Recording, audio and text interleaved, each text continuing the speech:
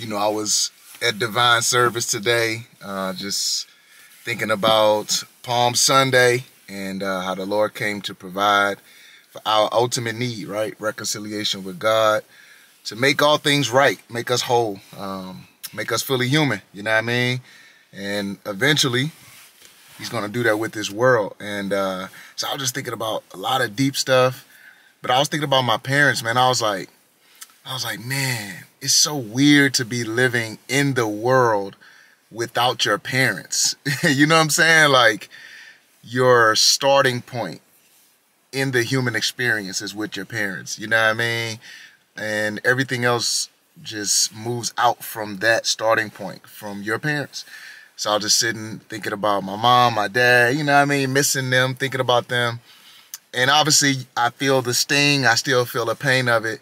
But then it did move to just funny memories, fun, good thoughts, good memories, a lot of good memories, man. Like, I was just thinking about how my mom, she was just so sacrificial until it hurt it. You know what I mean? Like, she exhausted every fiber of her being to make sure I had what I needed. You know what I'm saying? So I was just grateful for that, missing her, but thankful for that. And I was thinking about my dad, man. He just modeled contentment. Like, I've never seen my dad complain. No exaggeration, not once. Like, we didn't grow up, we didn't have anything. We grew up in the hood, like, we couldn't even get certain channels on our TV. You feel me? Like, walls, the ceiling falling down, like, it was just straight hood, you feel me? But I never saw my dad complain. He always worked hard to do what he could do, you know what I'm saying? And yeah, and I love how he put that contentment in me. I feel like he modeled that so well that it just helps me.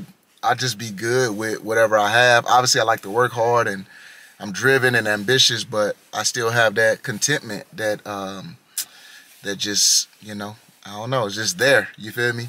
So anyway, I was just thinking about my parents, missing them, but at the same time celebrating them and just thanking God for providing me with parents, that cared for me as best they could. And, I just was thankful for that, and just how that's a reflection of God's nature. He's a giver. He loves, he provides.